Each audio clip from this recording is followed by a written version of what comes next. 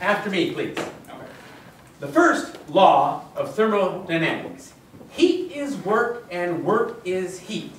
Heat is work and work is heat. Very good. The second law of thermodynamics.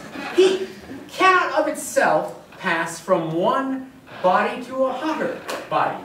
Heat cannot of itself pass from one body to a hotter body.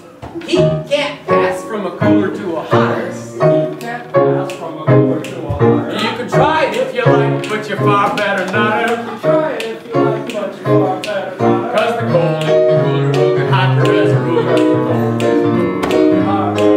And the hotter body's heat will pass to the cooler. And the hotter body's heat will. Good. First law. Heat is work and work is heat. And work is heat and heat is work. Heat can pass by conduction. Heat will pass by conduction. Heat can pass by convection. Heat will pass by. Heat can pass by radiation. Wow, wow, wow. That's a physical law. Heat is work and work's a curse. All the heat in the universe is going to cool down because it can't increase.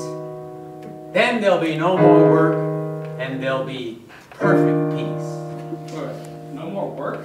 Really? Yeah, that's entropy, man. And it's all because of the second law of thermodynamics, which lays down that you can pass heat from the cooler to a hotter. Try it if you like, but you're far better not. Because the cold and the cooler will get hotter as a room, and the hotter body's heat will pass through. Oh, you can pass heat from the cooler to the hotter. Try it if you like, but the lower and the cooler. The cold and the cooler will get hotter as a room. That's a physical law. Oh, I am hot. Hot? Well, that must be because you've been working so hard. Oh, bullshit. That's the first 10-second law of thermodynamics.